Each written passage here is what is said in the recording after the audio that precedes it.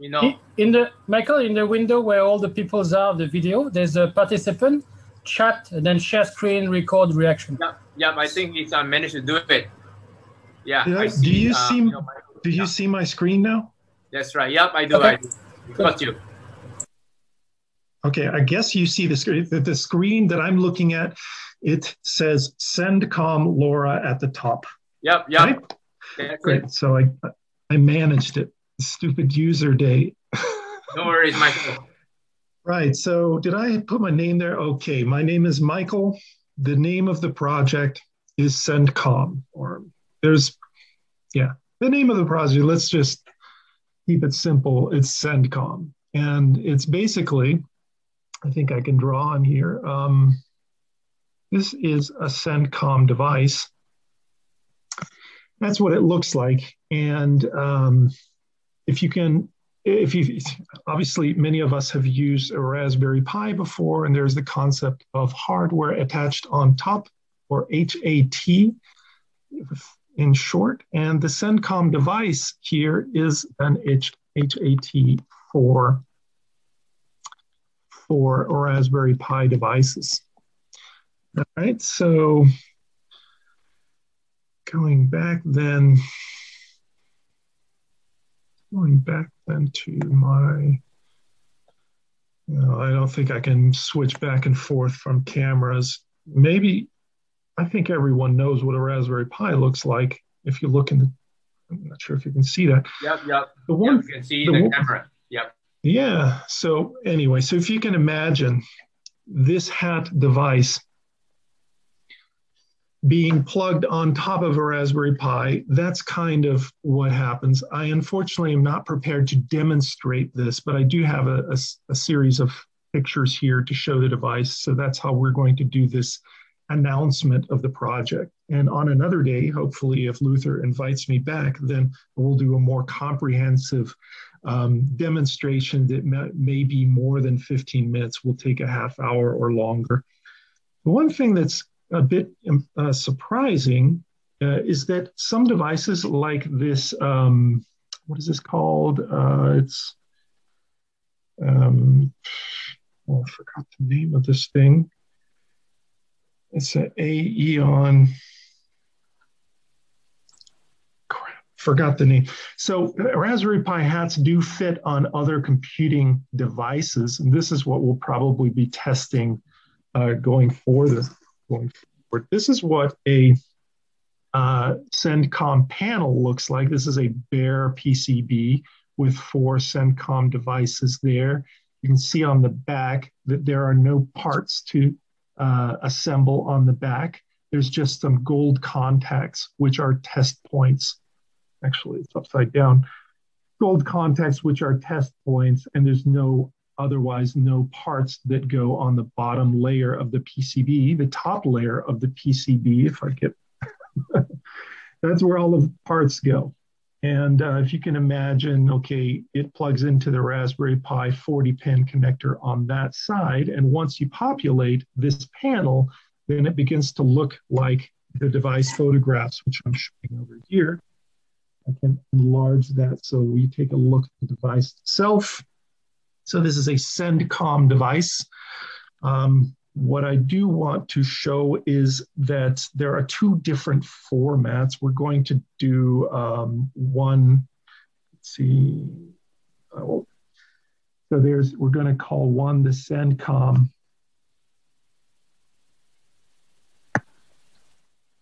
EDU, and we're going to call one DEV. So this is a DEV because, I'll make that a different color.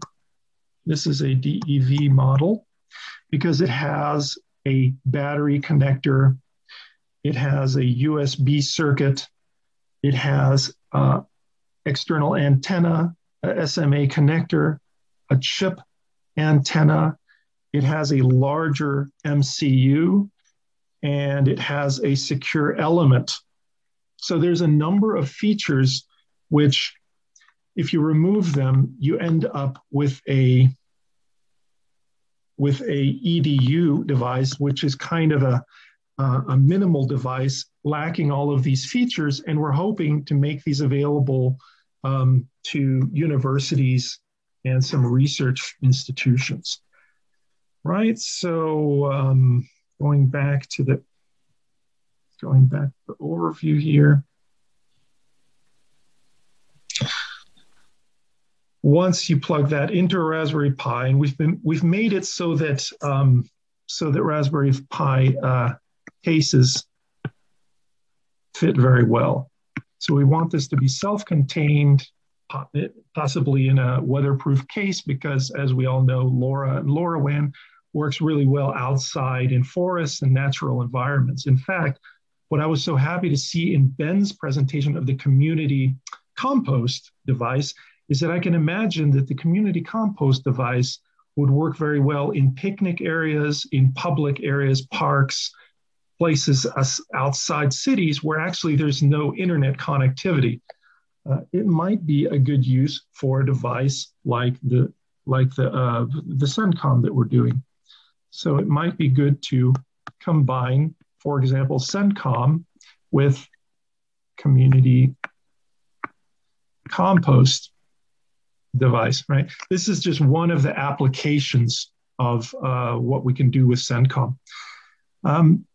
Similar to the community compost, this is non-commercial. Sendcomm is a non-commercial project, and it's a very small team, and we're just getting started in the distribution, so we'll probably be sending out dozens or hundreds of devices to groups, for example, like NYU, the New York University in Shanghai.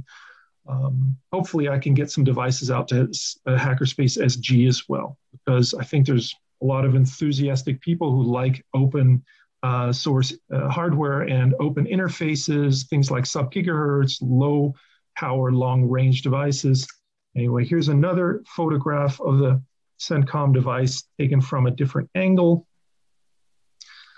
And so at this point, because I'm not prepared to demonstrate it, I'll take questions and then we'll do a quick run over of the project, its repository, the blog, some information that's online. But before we move away from the hardware itself, does anybody have questions about if it's 4-layer, if fabrication is simple, where to find the source? Any questions at all before we do our next 5 to 10 minute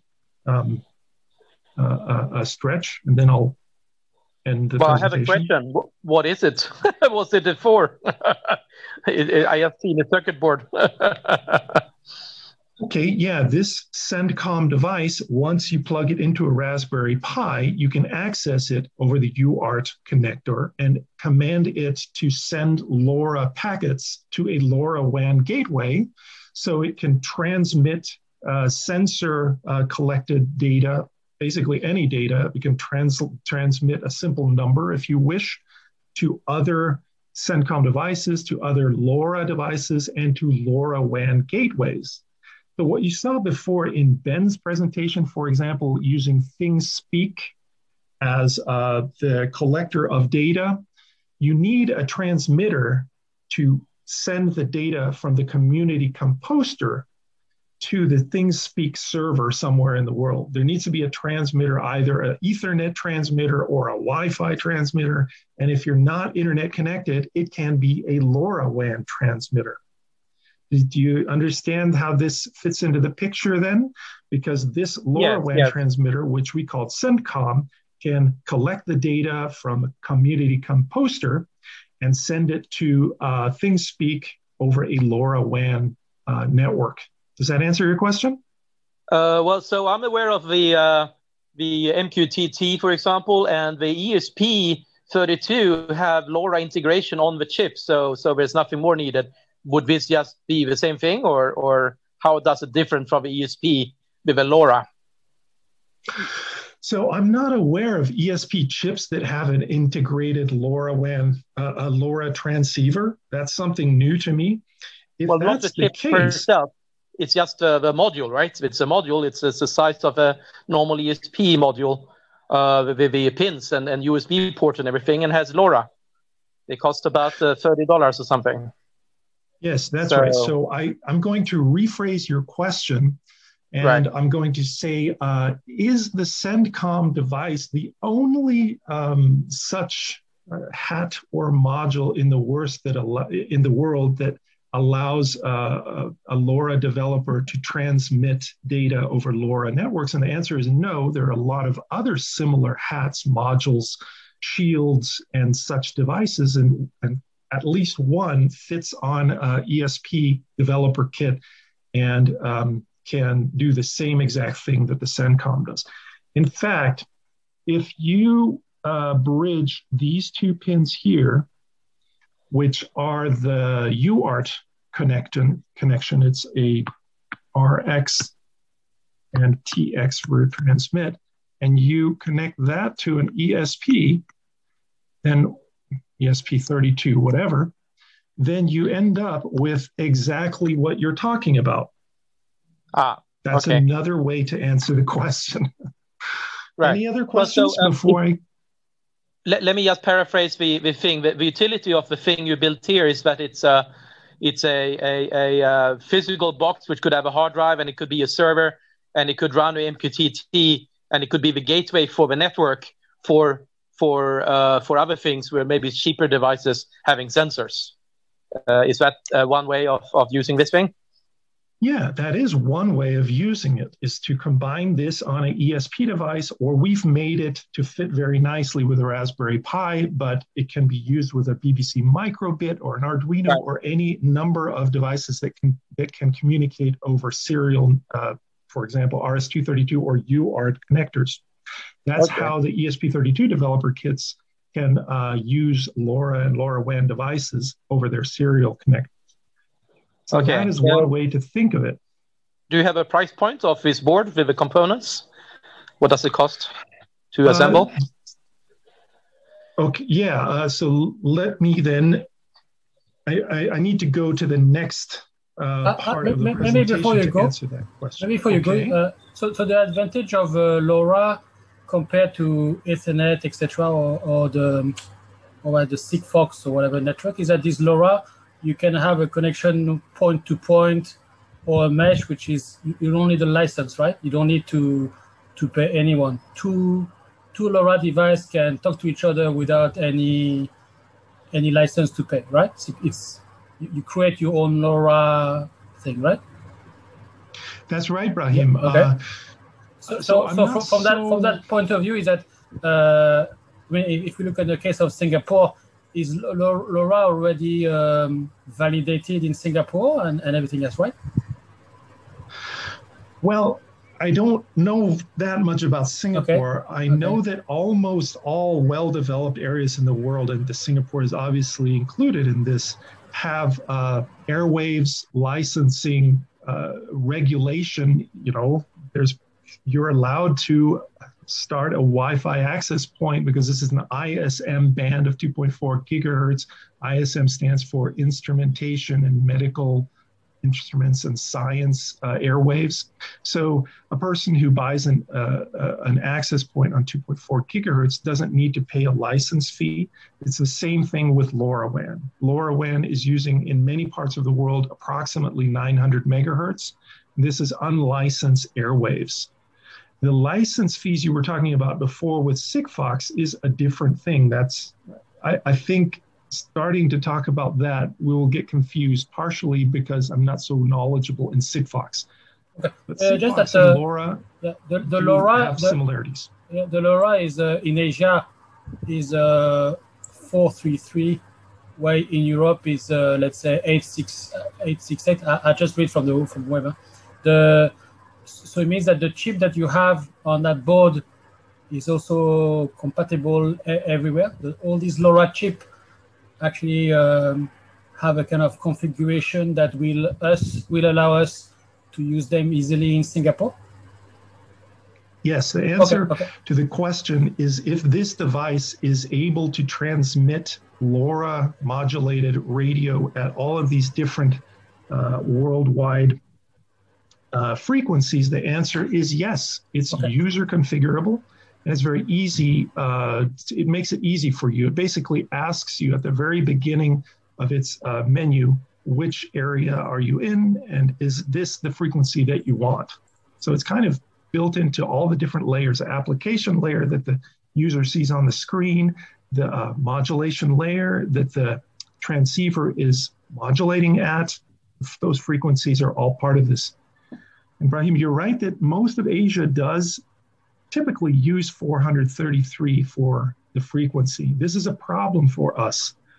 When we have different frequencies, such as 915 megahertz, which is North America, 868, which is EU, all of these frequencies, you can see they're close to 900 megahertz.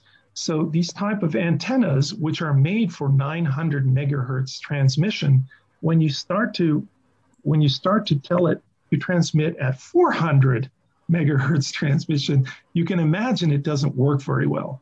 And that's the limitation that you're also asking about. Will these devices successfully work in Asian environments which typically use 433 megahertz? I think they won't, but I think, so when you buy a LoRaWAN device, I did this for an ESP32 once, it came from Asia to my door in EU, and I immediately could tell that the antenna resonated at 400 megahertz. It would work, but only if I was communicating with other devices in the same room, because it still works, but you will have terrible range. Does that make sense, Brahim? Yeah, okay. I just want to check because if you push such a device, let's say in Singapore for university, school, etc., we should be quite sure that things are working properly. Also, that I'm not a radio amateur like some of our colleagues who are part of the Hackware, but some of our colleagues have friends, I would say colleagues, know more about the regulation. And I think in Singapore, we have to be very careful about, what do we emit at what frequency. The rules are a bit more strict than elsewhere. Yeah, well, I think there's lots of us that I'm share sure that when concern. you present your, the tools, the GitHub, the API, we can see the kind of compatibility letter with Asia potential customers for us to, we can buy some of those boards, especially that a lot of us have a Raspberry Pis around, so actually it'd be nice to create a mesh. Yeah, exactly. There's a lot of uses for LoRa and LoRaWAN technology, like catastrophes when the internet is not working because of whatever EMP. In any case, before we stop talking about frequencies, I'm not sure which countries in Asia are commonly using 433 megahertz, but only out of practice. I believe that China, for example, does have a 900 megahertz band that is licensed or not, unlicensed, and you can use it. I'm not so clear about that yet. For obvious reasons, we're mostly focusing on the approximately 900 megahertz bands. It's actually impossible without making two different circuits to serve these two frequencies. So it's a problem that we have identified, Brahim, just like you have mentioned, and we're working on it, but we don't know how to solve it in the best way. Any other questions? Do you have a question, Luther?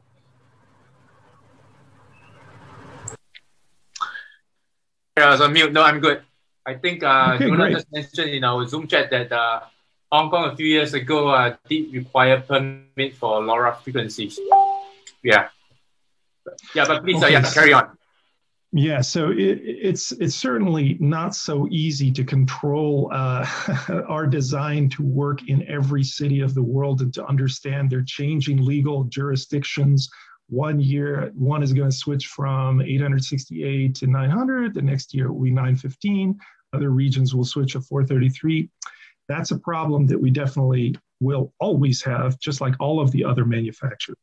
All right, so I'm going to switch to my browser now to explain where to get more information. First, let's take a look at, if you're not so knowledgeable with LoRaWAN in particular, it's rather easy to find sites just by simply searching for LoRa and LoRaWAN. Here's another one. Actility has a lot of general purpose information and documents. LoRaWAN, what is it? And you can take a look at here. key benefits, etc., then there is a site. There's a Wikipedia site. This is a bit difficult to, can't get my screen to, anyway, all right. So this is the Wikipedia site for LoRa and LoRaWAN. I'll just mention one thing to understand. LoRa is the modulation controlled by a company called Semtech. It's partially open source, but not all of it is. LoRaWAN is the specification, I believe it's fully open source, which is no longer, this is not peer-to-peer as Brahim, no, I can't remember who asked about peer-to-peer, but when two devices communicate with each other without any gateway in between, then you are not doing LoRaWAN, you are doing LoRa instead between those two devices. So that's one important distinction. And can I go to the next one is, here's a Things Network, another important site to look at. Things Network, this is kind of similar to Ben's Things Speak, but this is simply a transport. This is just about communication. This is not about collecting and displaying data. So these are the type of sites that you might want to look at if you're trying to get a general impression of what LoRa is and what it isn't. And if you want a specific impression about the project, the Sendcomm project, it's being hosted by the company called Europa Lab Devices. Oh, and I believe this is German. I apologize. How can I quickly change the here maybe? Yeah. And so you can explore the different projects. There's very few at this time. There's a few projects which are not open source, and this one is open source. So this is the Democratic Sendcomm project. And this is basically where we do our work and commit our changes to. This is jit.europalab.com for all of those people who would like to download a KiCad project, for example. I'll just show you through the different areas. You can look at the firmware there. Let's take a look at what applications we're interested in showing for the first time.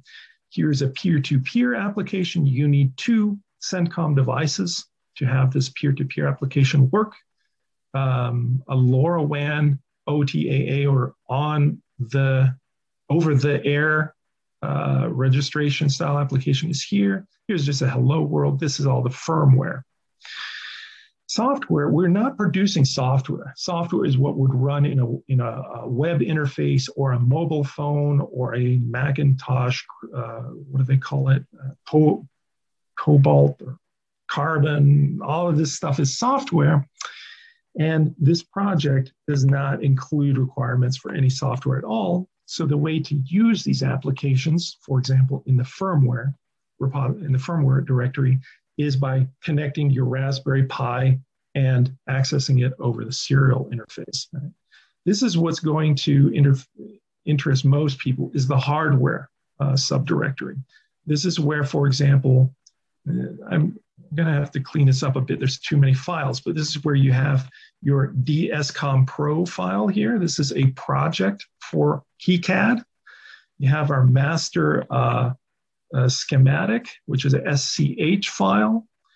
And you have some, for example, here's the master layout, KiCad.pcb. Now, because if I click on some of these files, then all you end up with is difficult to read raw text. Yes, this will take a little bit to load. This is what you see. It's a very long file. And it's not so useful. You can kind of understand a little bit about this here, but you can't see any traces or graphics.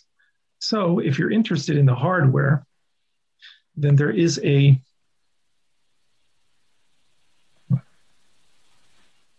so I don't know why. Yeah. Michael, another 3 more minutes in terms of the time, but you can, hang out later, right? Okay, I will finish this up quickly then.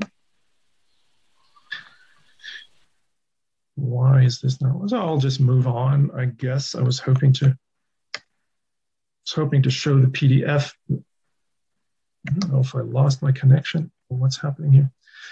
All right, so this is a different website. It's mainly the blog. This is news@eurobalab.com. And most of the status reporting is about this project, Democratic Sendcomm. So you can see there's about 10 entries, which are all about this project. This is another place to get your information. This is news.eurobalab.com. An example of how this looks to the user is here. And now I think, Brahim, you can more fully understand when you're choosing the band. It doesn't show the screen where you choose the frequency and band, unfortunately. I thought it would, so sorry about that. The last is, okay, this is doc, which is not well developed. I don't have the documents there yet. And we're also developing a workshop, like a training or educational environment for the device here.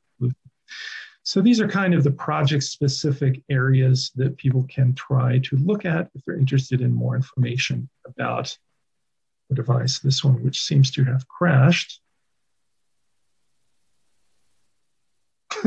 Interesting.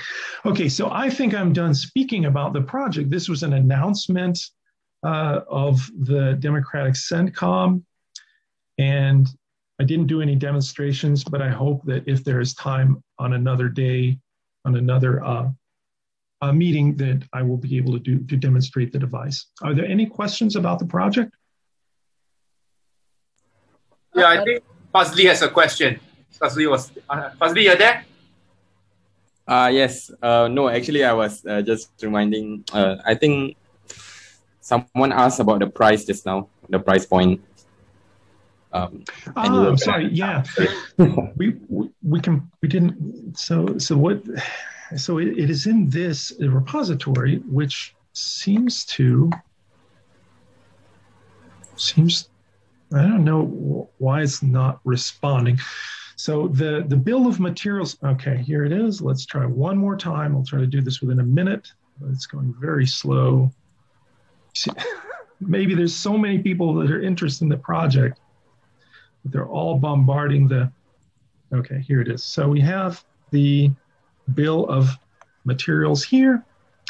And if you take a look, there is no PDF. Let's go back to the PDF variants, the print here. And the bill of materials is a PDF file. And this is kind of the nice representation. It shows you the bill of materials. I will make this larger, say about 200%. And you can see the different parts, which is the traditional bill of materials, the designators. And at the very bottom, you can see that there's 63 unique parts with 110 parts total quantity. And at the very right-hand side, you can see some of the costs.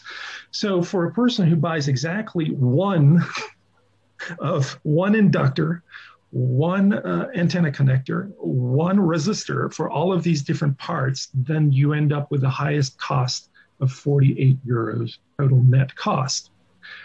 For a person who buys enough to make 1,000 devices, then obviously the total net cost goes way down. So does this answer the question of what the parts cost of this device is? Or is there another question about the cost, like assembly? Is there any question about costs and prices? Yeah, what's the estimate, like a full board like that, which can sit on a Raspberry Pi? How much are we looking at? Right. If you make this yourself, which means there is no assembly cost because you're using a tweezers to assemble it by yourself, and you pay for all of the parts, then the cost is about 50 euros. If you make several at the same time, or you don't need to buy all of the parts because you have some in your lab already, then obviously the price goes down. If a person, like, probably, I'm not sure we're going to commercialize this. If we do, then we will obviously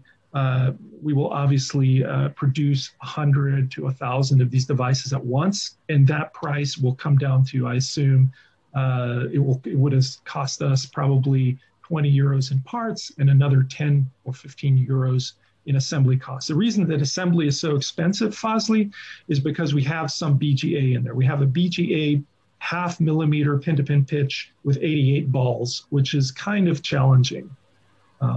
But that's kind of a rundown of the costs. Does that make sense to you? Or do you think your costs, if you were making this device, Fazli, in Singapore, would it be higher or lower?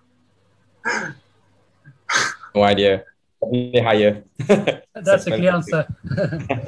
No, but I guess if all the files are available on your GitHub, someone loaded into KiCad. KiCad has some sort of plugin to actually talk to some whatever GB PCB or whatever in China, and then someone could assess how much it actually costs, to really get the board being done, soldered and tested somehow. So I guess we could estimate, but somehow, like, clearly it would be less than 50 euro, because that would be like, us soldering a BGA, etc. So first of all, yeah, when you solder BGA, I think you need some proper equipment. And I would like to know the choice of those components compared to alternatives, because there are some LoRa hats for Raspberry Pi already. If I Google a bit, I find 2. So what would be the advantage to use that, your board versus another one which is already on SID, whatever, or all these quite famous like website? Do you have like a specific aspect that would convince people to say, oh, I want this one more than others? Let's say the chip is an SX. When I read LoRa, they all say SX 1278. So I assume that all of these boards are using the same chips. I'm not sure if the guy is online, but there's someone I follow on Twitter who's really into LoRa in Singapore. So I think this is the person we could try to make you in contact. I don't know the name. Darling, can you get me my mobile phone, please? I follow one guy on Twitter, and he's very LoRa. I read all these Loop Cheng. Yeah. So that's someone say on the chat. It's okay. It's okay. Loop Cheng is someone in Singapore who's really into Loop Chen. Sorry, really. Oh yeah. No, he's not online tonight, but it's someone who's really into LoRa.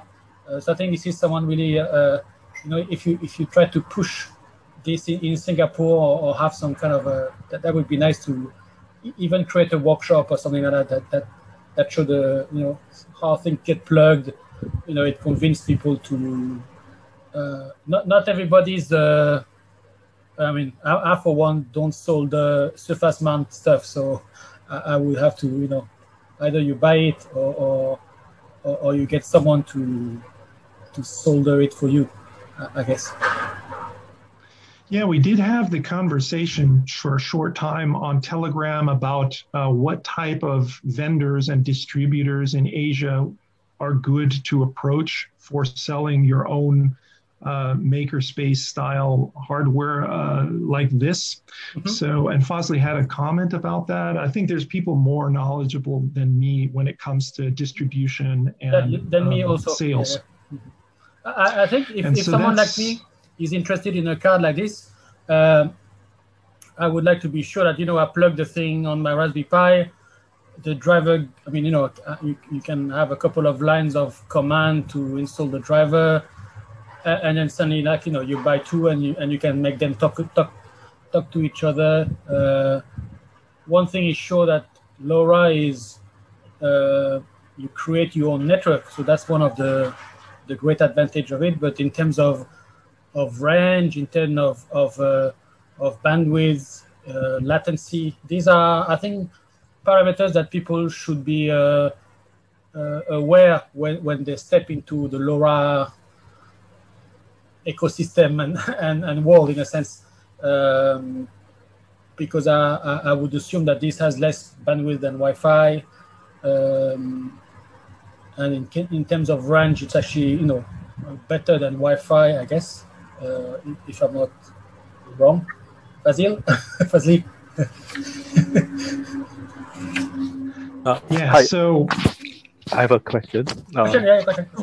Different from Hi, I'm GP here. I have a question. So, slightly different from what the question we asked. Okay, I've briefly just went in and take a look at people do geo positioning with LoRa. So, I would like to hear from you if you have any experience on this that you would like to share. Thank you. Sure, GP, but I don't understand the specific question. I would like to share information for you. What is the question? Geo positioning. That means using LoRa to actually to let you know where this device where it is located. Geo positioning. Now I understand the question. So this device, the Sendcomm, does not have a receiver, a GPS receiver. It does not have that. Doesn't have things that are useful for geo positioning. So what you would need to do is combine this with whatever you use for geo positioning. What we're not trying to solve are specific problems like forestry, altitude, weather balloons, heating, tsunami detection.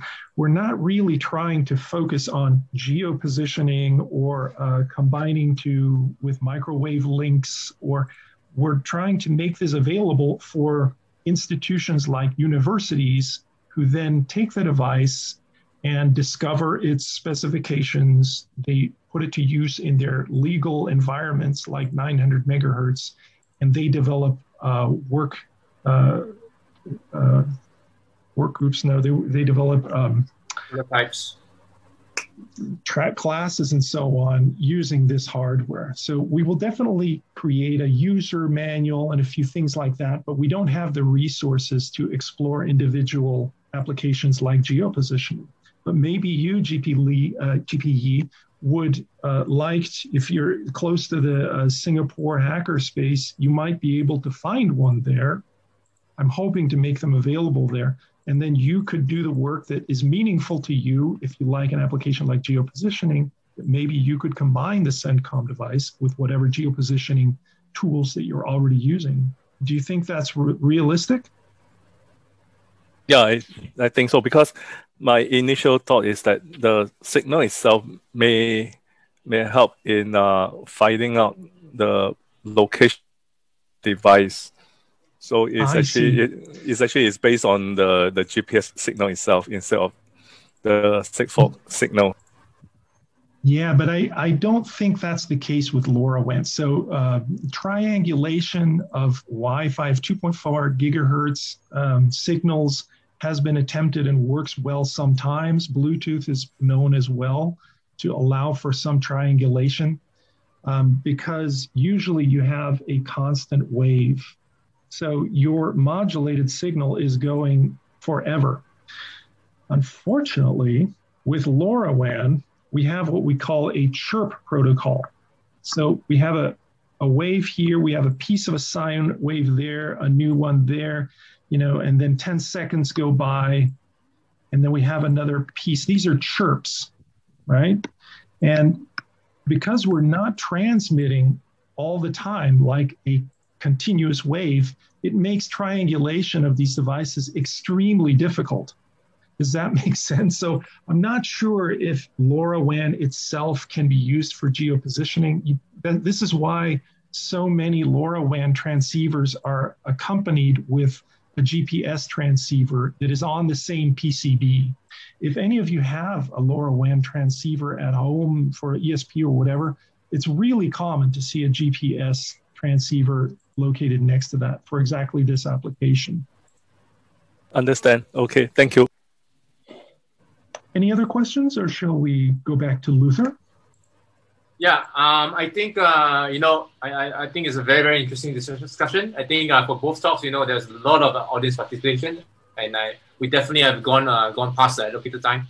But, I think let's say I'll actually end the session because we actually went overstretched quite a little bit. But rest assured, the Zoom session will still be in place. You can hang out. You can chat with Michael, chat with Benjamin. I think I encourage you all to turn on your cameras because you want to make, even though this is actually a virtual Zoom meetup, you want to make it as realistic as a physical meetup, as close to that as possible.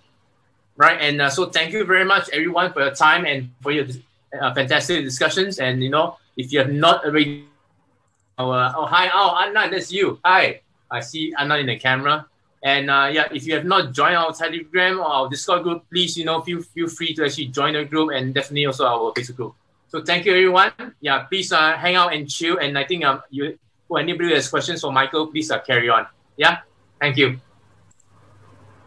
Thank you. Yeah. Great. Thank you. Good meetup, guys. Thank you. Okay. Bye-bye. So far. Michael, try to register to our Discord, maybe server, Hackware. Yeah. This is in the Telegram. Yeah. Okay, yeah. Then we can create some LoRa mesh in Singapore. Yeah. Yeah, I already, Brahim, I'm already on the Telegram channel, and I believe Discord is just a bridge, so there's no need to register there as well. On the Telegram thing, okay. If you can share your slides or the links on the Telegram group, we can repost on Facebook and stuff. Okay. Right. This you want this slide, this, okay, sure, I think I can do that. It's a good idea. I didn't think of that, Fazli, but it's a good idea. Put the image so we can advertise it through our web or Facebook. Yeah, I will do it.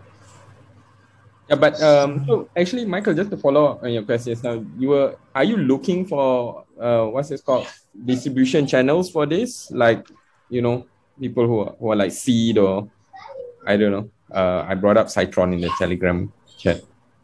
Is that? Yeah, Fazli, I because we're doing so much work to produce the devices now, and we need to serve universities and research institutes first, then that's why we haven't focused or made a distribution plan for commercial environments like Seed, like 12 Geeks, and so on. But the answer to your question, are we interested in distribution in commercial environments, is definitely yes.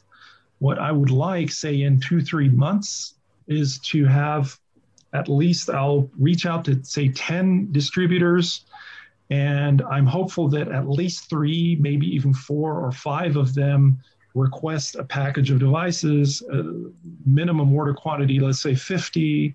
Let's say a couple of them will request 200. I can produce up to 1,000. And they receive them, put them up for sale in 12 Geeks. And that's my very overview level generic hope for the commercialization. Does that make sense? Do you think that's practical? Yeah, of course. So, I mean, that's, I just wanted you to put it out there, and I don't know, anyone else who is on this chat also maybe could think about it. So I think Anand was sharing that, there's Force Asia coming up. So I think that's another, I'm not sure that Michael, you're aware of Force Asia. It's a conference, open source conference in Asia. So I think that's another, so I think that's another possible platform for you to actually, create publicity and more awareness for Sendcomm.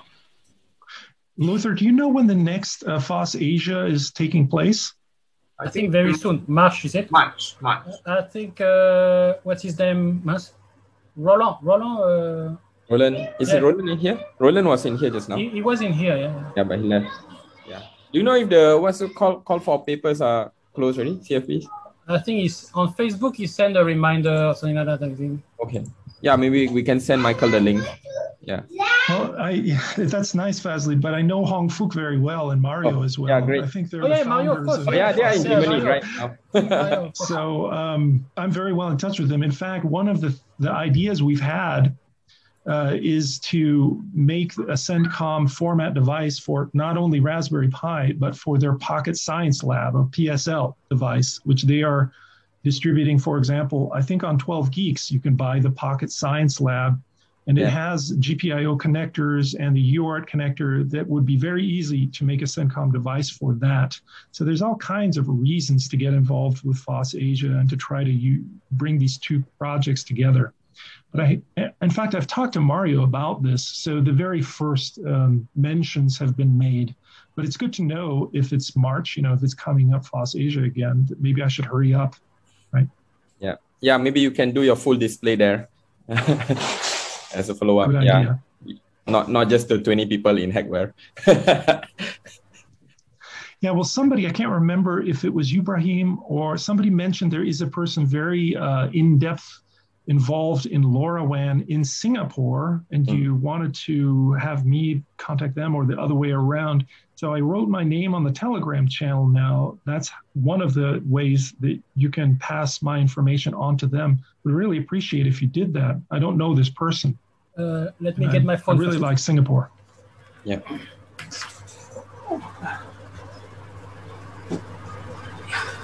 Cool. I have a question for you. Are there any university environments, higher education style institutions in Singapore that I might be able to meet a professor in order to send them a package of 20, 30, 50 devices and they use them in a classroom environment? Can anybody give me a couple names of universities? Well, there's only like 3 universities in Singapore. Yeah, so I mean, there's NUS and NTU. Yeah, you can approach them. Yeah, but we'll find out the exact professors who you can get in touch with. Which other school will be good? Yeah, NUS and NTU. I'm not on Telegram. Hackware. Telegram is kind of work now. So yeah, I will add myself and then I'll send those links. FOSS Asia, it's 13 to 21st of March to 2021. So I guess it's going to be online over a few days.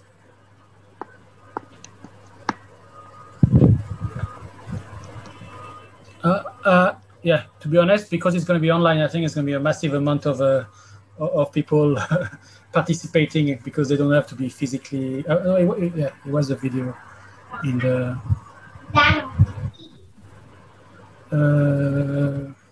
Michael, one question for you: do all boards with LoRa use the same chip, or do they have different manufacturers? I know the Semtech, and are there any other chips producers?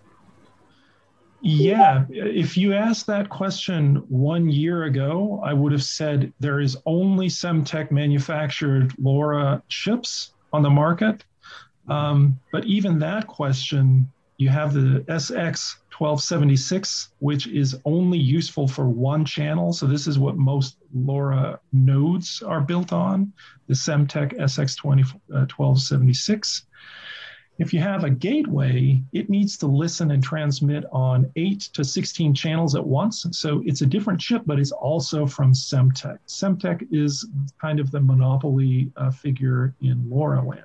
However, since 2020, in fact, I think maybe 2021 is the first year that ST Micro is creating, let's see if I get this right, it's called the STM32WLE5. And this contains zero Semtech technology. It's all ST. This is a really, really hot device for a number of reasons. I mean, there's presentations that go on for hours about the device because it's packed with so many interesting features.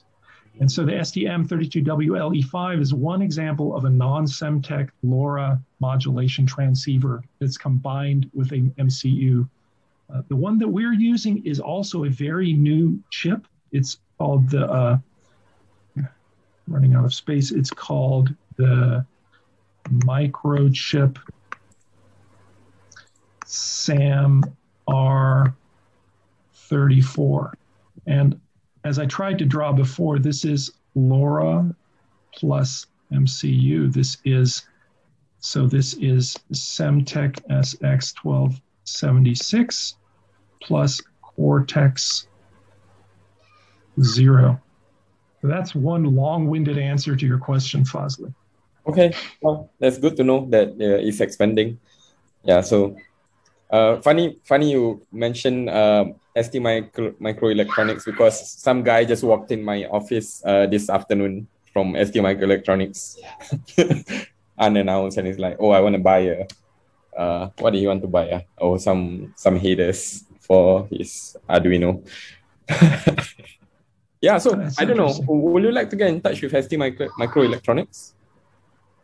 Well, ST Microelectronics is sponsoring some of our parts on the parts list, so we're already in touch with them. Okay. But if you think that the office in Singapore has interest in this project in order to move it or migrate from microchip to ST, for example, then yeah, we could consider these type of things, have a new version. I'm not sure if you said ST Micro or Semtech. No, I'm getting mixed up. ST Micro. Yeah. Right. We actually have no offering that integrates ST Micro technology yet, but we have received a load of chips from them, and the next there will be at least a design. I'm not sure when that will appear because it takes so long to test these things. Yeah. That will include ST Micro technology. Feel free to tell your contact that, and if they want to know what's taking so long, or if we need extra help, or if they want to learn about LoRaWAN in general, and all of these things are what interests us as well. Mm-hmm. Okay. One more question. Do you know of any successful commercial projects which are built on LoRa already right now? I mean, how can I answer that question? I do know of one in England. It's called LoPi. They're kind of building a LoRaWAN stack in Python and making it easy for users to hook up their devices to LoRaWAN by buying a LoPi transceiver. So there are quite a lot of these.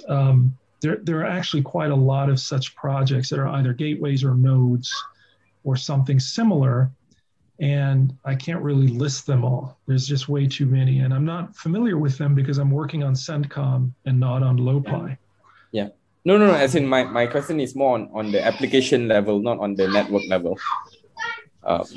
That's another good question. So what type of applications are suitable? For example, transmitting the volume of a trash can is an application which is a real world problem and has been solved. At least one or two companies, none of these are doing it in an open source manner.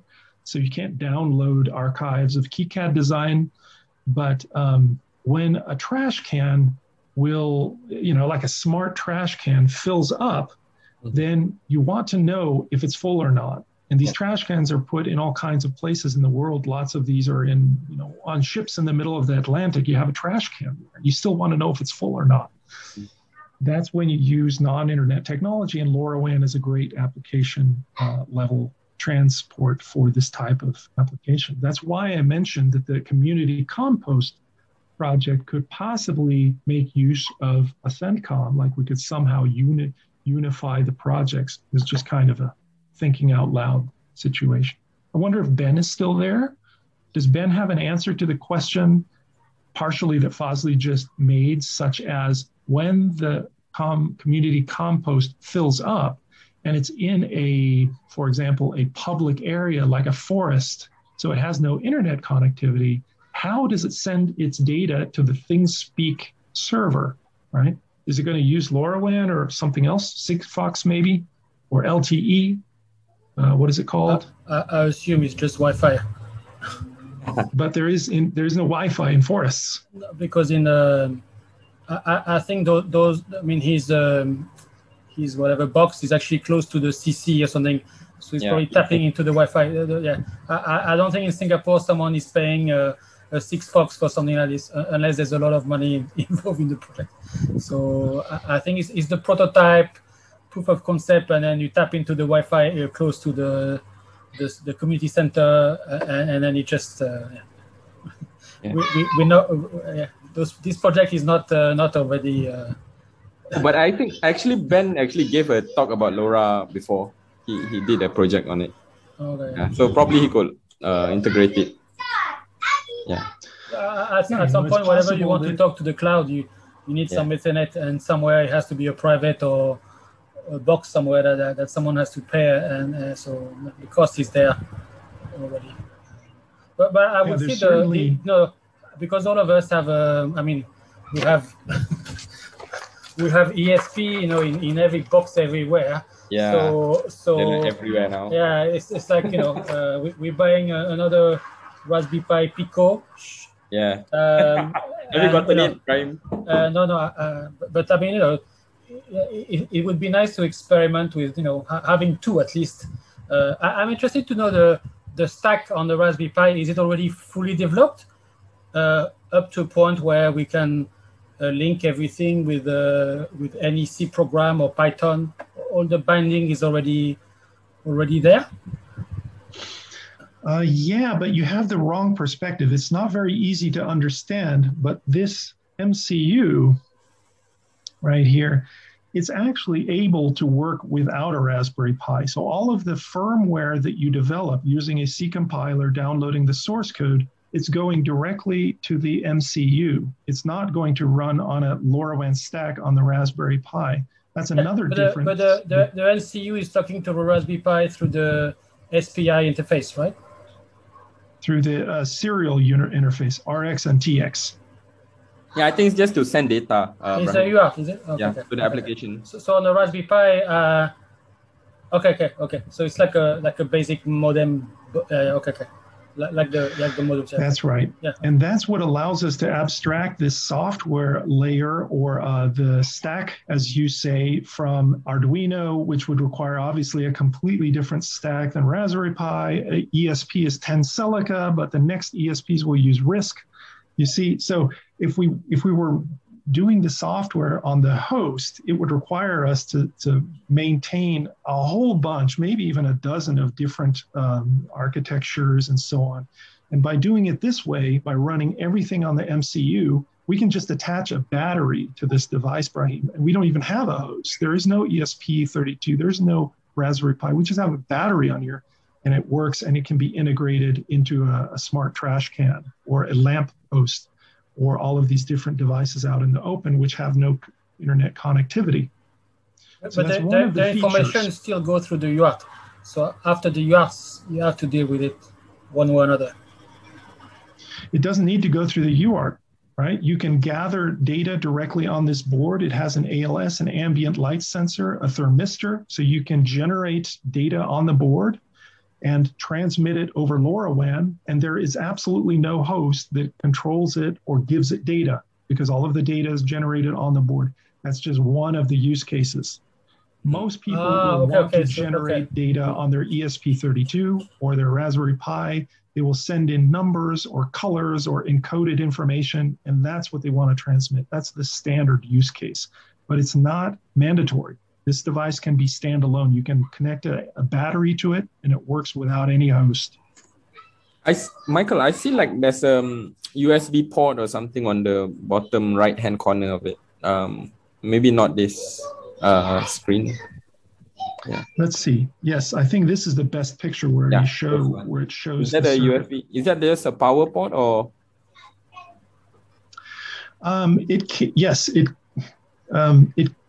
It can be used to power the device. Mm-hmm.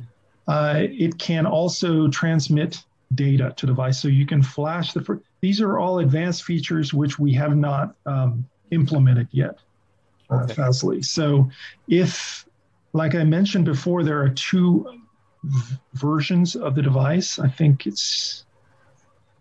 I wrote it somewhere else, but there is the EDU, which has no USB port.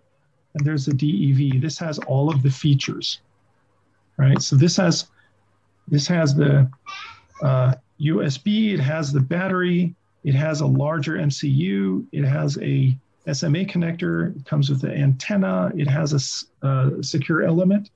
And if we commercialize the DEV model, for example, at 12 Geeks or Pocket Science Lab style commercialization, then we will implement enough logic into the USB port to at least allow it to power the device and communicate like the UART serial connector does. Does that answer your question? Yep, it does. Regarding power, this battery here, this actually does not power the entire device. It only backs up the configuration and the data on the device, so that if you disconnect it from a Raspberry Pi, that your data is still is not erased. Right? And the other power options are through the Raspberry Pi connector. And then there are some test points as well, which are useful for powering the device. And we don't really have a feature, a hardware feature of like a lithium battery, which you can recharge. These are circuits which could go on the back of the board, but we have to kind of stop implementing sometime and turn to maintenance and support. So we have not developed any rechargeable lithium battery pack. Mm-hmm. Yep. For geopositioning, for example, the application that GPE is so interested in would be very, very useful to have a battery pack on there. And we're all hackers, so if you go to Singapore.SG hackerspace, as soon as it opens again, then there's really easy ways to hack one of these devices to become portable and mobile and hang it off of a weather balloon or put it on your bicycle. So that's one reason that all of the parts are very large, so that you have the option to solder onto them and to attach new and power supplies, power, energy harvesting, whatever you need, you can probably do it. Okay. Well, okay. I think I have to go off. So thanks, Michael. If anyone else, it's dinner time in Singapore, isn't it? It's actually bedtime. It's 9 p.m. Okay. Yeah, I have to put my kids to sleep. I actually have another meeting after this. So nice to see you again. Hope to see you maybe next Hackware. You can join. Yeah, or maybe at a Force Asia then. Yeah, that's my plan. I'll see you all. Thanks a lot for coming.